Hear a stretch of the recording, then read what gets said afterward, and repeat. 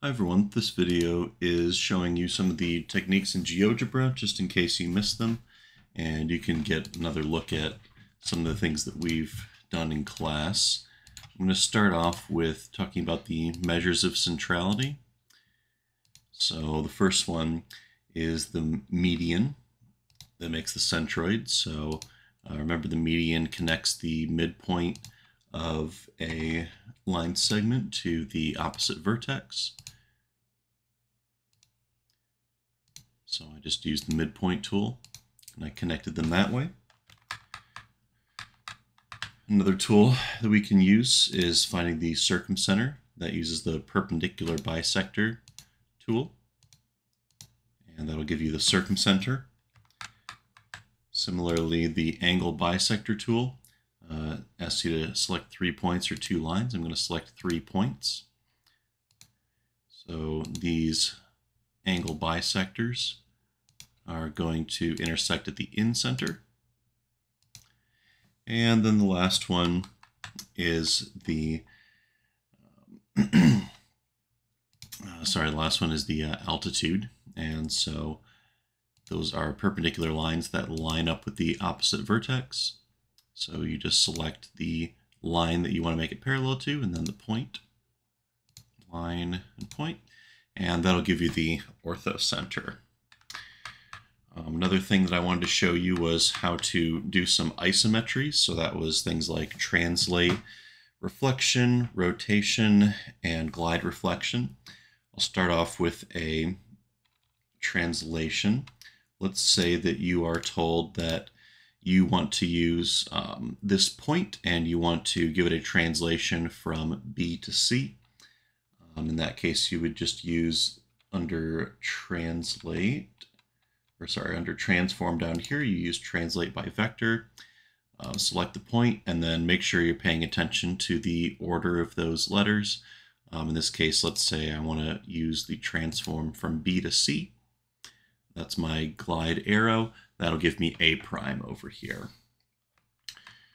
For a reflection, you're going to be given a line of reflection, so just make that using the line tool, and you're going to take this reflect about a line tool, so that's going to be A, and I'm going to reflect it along this line here.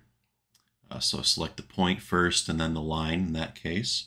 That'll give you the reflection over here.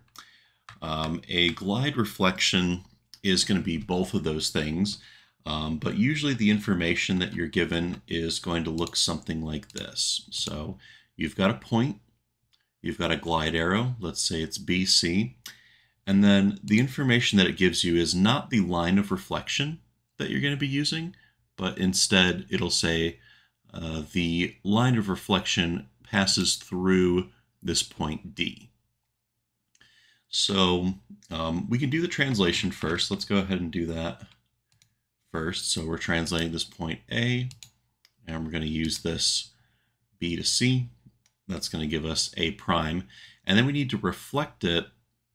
And this line of reflection on here, it needs to be parallel to our glide vector. So in glide reflections, the line of reflection is always going to be parallel to this glide arrow. So what I'm going to do is take this parallel line tool. There we go. And it says select a parallel line. I want it parallel to my glide arrow, and I want it to go through this point, and that'll give me this line of reflection. So this parallel line is my line of reflection. Then I can use this A prime and reflect it down to here. Okay, so that was glide reflection. Next up is rotation. And generally you're given a point that you want to rotate, and then you are given the rotation arrow. Let's say it's BCD is what you want. So BCD is telling us that we want to rotate this point about the point C. So C is going to be our central axis of rotation. And then it's going to start at B and move down to D. So B, C, D in that order is going to give you a rotation arrow that is clockwise in this much. Now, if you try to use the rotate around a point, it's going to ask you what you want to rotate. So I want to rotate A around my center point here. And then it brings up a menu that'll ask you how much you want to rotate it by and whether you want to do it clockwise or counterclockwise. Now, you can't just click on the vertices here to rotate it. So what you're going to have to do instead is figure out what this angle of rotation is, or how much of a rotation that is. And so I'm going to use that angle measure tool. And so this is telling me that it's one more time. I'm going to see if I can select these 3 points, and that gives me looks like 104 degrees. Sorry, I'm just going to move this out of the way. This might be a little difficult to see. So I'm going to go under settings and give the name and value. That's looking a little better. Okay, so 51.4 degrees. That's my angle there. Okay, so it's 51.4 degrees, and if my rotation arrow is B, C, D in that order, I'm going to be moving in a clockwise direction, right? Starting at B and moving over to D. Okay, so 51.4 degrees. Now I've got all the information that I need to do my rotation. So that's going to use rotation around a point. This is what I want to rotate. This is my center. And then it's 51.4 degrees. And that is going to be in the clockwise direction. Okay. And sure enough, it rotated it around that point, 51.4 degrees. That's all the isometries. The last thing I wanted to show you was this concept of lines of reflection. So I'm going to draw a triangle here, ABC. And if you want to show that this triangle is congruent to some other triangle, you can use lines of reflection to show that those two triangles overlap. Now, let's say that I took this object and I reflected it about a line, and I guess I'll need to create that line first to reflect it. So here's a line of reflection, and I want to reflect about a line, so I'm going to select this triangle and reflect it on the line. That, although it might seem obvious, that took one line of reflection to show that this triangle here is congruent to this triangle over here. I just had to reflect it once. Now, that was for a reflection. It took one line. If I want to instead show a translation, right? So let's say I want to show that these two triangles are congruent to each other. I can start off by reflecting A. So I'm going to make a perpendicular bisector between these two A points, and I'll show the line segment on there. So I'm going to reflect this object first along the points connecting A to A. So I'm going to reflect the triangle along A. And then one more line of reflection. I'm going to use these points C here. You could use B as well, but I'm going to make a perpendicular bisector that cuts C right in half. So I'm just connecting points from, I'm just connecting points from my starting triangle to the corresponding point on the other angle. But if I take this triangle here that I made and I reflect it along this line. Oops. If I reflect it along this line, you're not able to see it, but I did get, in fact, this same triangle back. Oops. Let me try that one more time. If I reflect this triangle along this line, I get that same triangle back over here. So long story short, what I've done here is shown that you can recreate a translation by reflecting 2 times. So reflection takes 1 line of reflection. A transform takes 2 lines of reflection. I'm going to keep going through the isometries. Let's say I take this, copy it, put it over here, and this time I'm going to rotate it.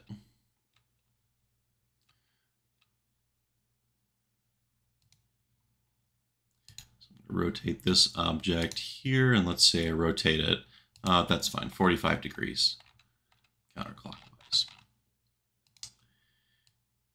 Okay, so it looks like ABC is congruent to this DEF on here. Oh, what's going on here?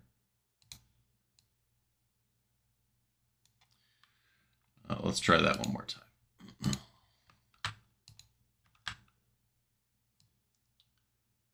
so that is this. And let's see if I can rotate it.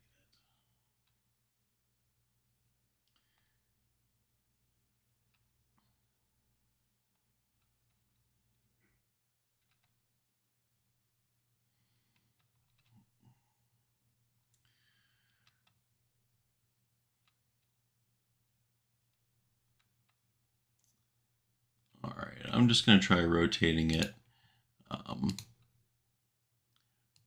about a point, and I'll just sort of leave it there. So it's being rotated around there. But point being that this A lines up with E, B lines up with F, and C lines up with G there. Okay, so if I want to show that this and this are congruent, that's going to take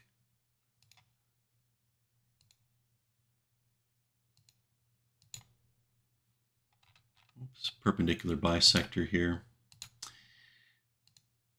Here is 1 line of reflection. So we'll go ahead and reflect.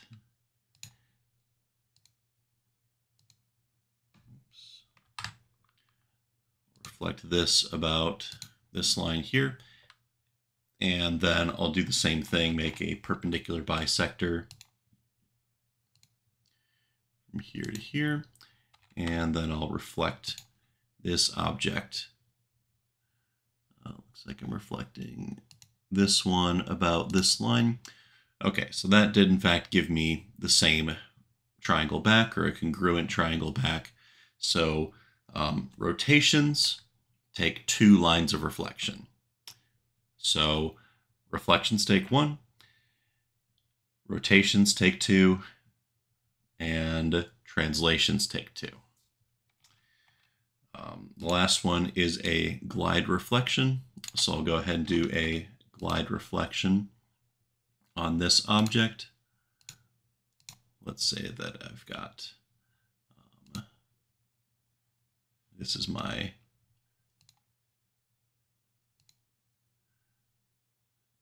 reflection, line of reflection over here. My glide error will be DE.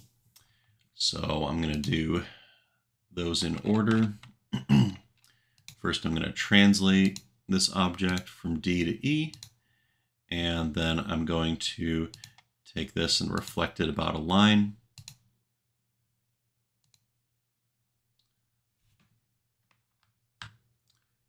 So taking this and reflecting it about a line. Okay, so this is my glide reflection over here. I'm going to connect A to A with a perpendicular bisector. So this is my first line of reflection. So I'm going to reflect this about this line here. And then I need to connect B to B with a perpendicular bisector.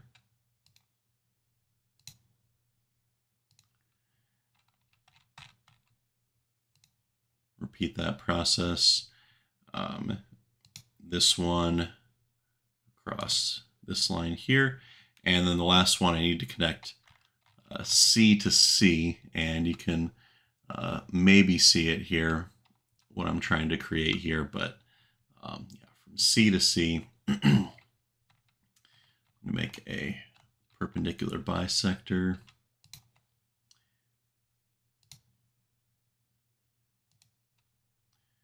And when I take that object and reflect it, I'll have to be careful here. So this object along this line there. Sorry, I think I got one too many pieces on here. But point being, if you, sorry, I got a little too much on here. But if you work to reflect that one more time, oh, I think it's I and C. So I'm going to try that before I end this video. So I and C, yep, that's definitely the one. Okay. So